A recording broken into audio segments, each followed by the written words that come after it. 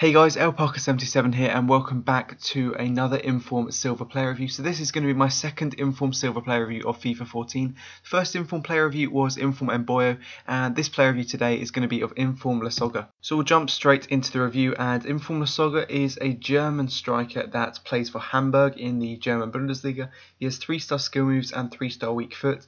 On the Xbox he's been going for about 70k, which is a lot cheaper than he was. I think the first one went for about 170k, and then I wasn't sure if I'd be able to afford him, but yesterday I did manage to pick one up for 60k. So on the Xbox he has been around sort of 60-70k.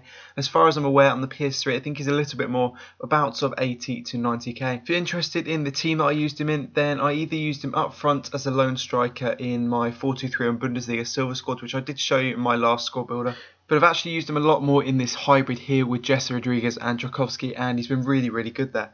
We can take a look at his in-game stats now, and he's 6'2", he is right-footed, has medium attacking work rate along with medium defensive work rate, has the 3-star skill moves and 3-star weak foot, and also has the power header trait. In his physical attributes he has 60 acceleration, which does bring his sprint speed up to 69, also has 84 reactions and 92 strength. In the mental attributes he has 85 aggression and 76 attacking positioning. And lastly, in the skill attributes, he has 73 ball control, 89 finishing, 79 heading accuracy, 83 long shots, 99 shot power, which is amazing for a silver player, and also 83 volleys. So we can move on to some gameplay now, and that'll give me a chance to talk about how he performed in game, tell you some positives, tell you some negatives. And firstly, we'll get a few negatives out of the way. The first negative is that he has very poor dribbling. His dribbling in game is only 68 with 67 on the card, and does mean he's pretty slow at turning, and he doesn't really take on that many players and get around them. As I said, his dribbling is pretty poor. Also, his work rates are a bit annoying at times, with the medium attacking work rate along with the medium defensive work rate does mean that he's not always right up the pitch, and he does drop back a bit, but it is sometimes useful if you do like to take long shots. The next thing is his finesse shots are pretty awful, to be honest. He only has 56 curve in game, which does make his finesse shots pretty bad, to be honest. I did try quite a few, and unless he was sort of just inside the box or at a fairly nice angle, he wouldn't score them at all. And outside the box it wouldn't work.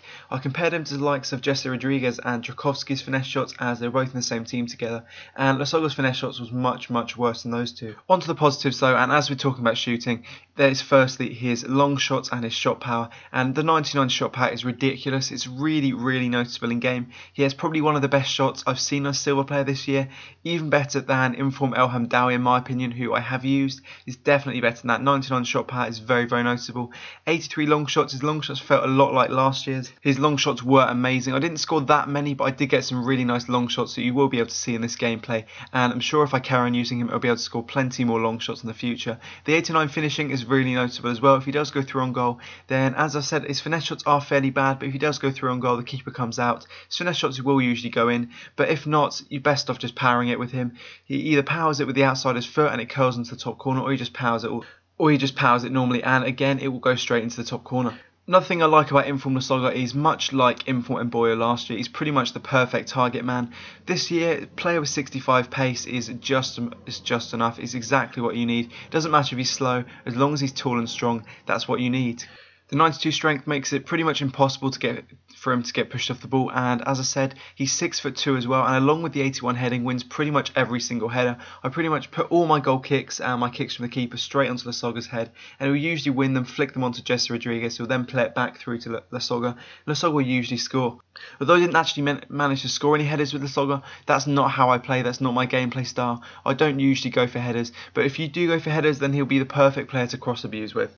So on to my overall thoughts. The positives, he's incredibly strong, as he's 6'2" with 92 strength. He has the most powerful shot for a silver player in the game, and that is the 99 shot power in game. He doesn't feel too slow, as I said, last year 65 pace would have been way too slow. A lot of people wouldn't use him, but this year it's perfect. It doesn't really matter, it's not noticeable, and he's not really that slow.